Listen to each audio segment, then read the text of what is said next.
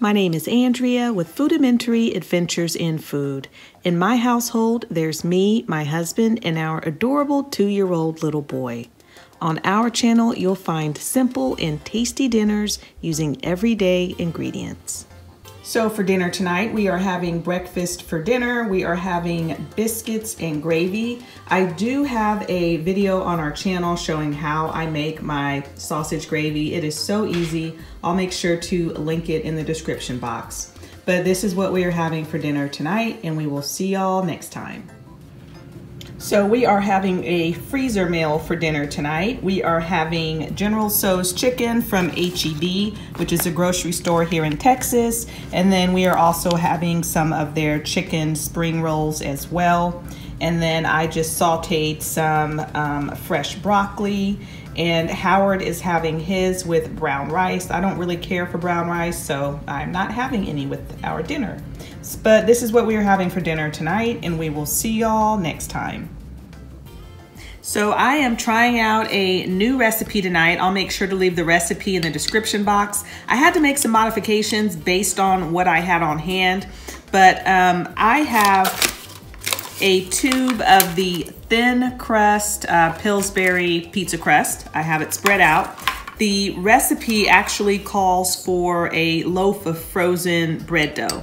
And then I am going to spread this mixture on. It is a mixture of olive oil, the grated Parmesan cheese, the kind that comes in the can.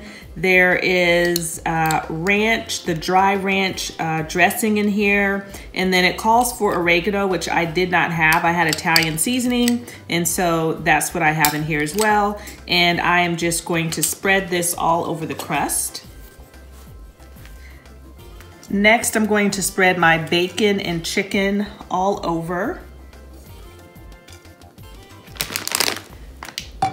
And next, you're supposed to top it with mozzarella. I didn't realize I didn't have any mozzarella cheese, so I am using this Mexican 4 cheese blend.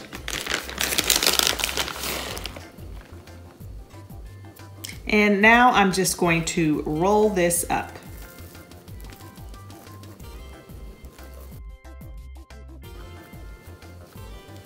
Okay, so I'm going to cut a few slits on the Stromboli, and I'm going to place it on my baking sheet that I have lined with parchment paper. And I'm gonna bake this for about 25 to 30 minutes or until it's golden brown.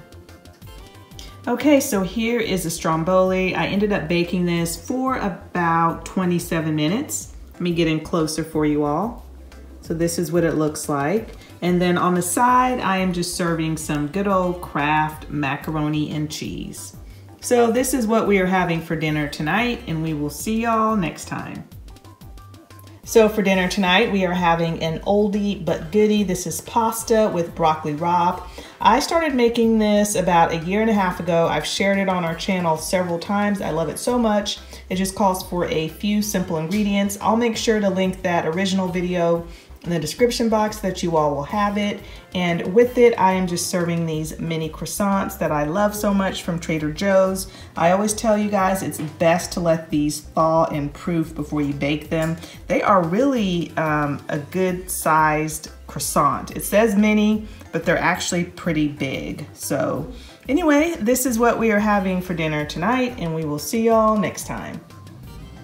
So for dinner tonight, Howard grilled some pork steaks. I have pork steaks in my freezer, and this is the marinade that we used. I picked this up on a recent Costco haul, and we're trying it out for the first time today, and we both like it. It's good. It reminds us of teriyaki sauce. I will link that grocery haul in the description box so you all can check it out. With it, I just stir-fried some fresh broccoli, and this was the seasoning that I used. And then I also made a side of Parmesan cheese pasta entrees, kind of like pastaroni, but this is the Aldi version. Tried that out for the first time today. It's okay, not as flavorful to me as pastaroni. And the vermicelli is actually in small pieces, so it's not, they're not long noodles, or kind of, they're short noodles actually, but it's okay. Would I buy it again? Probably not. I prefer the pastaroni version. So anyway, this is what we are having for dinner tonight, and we will see y'all next time.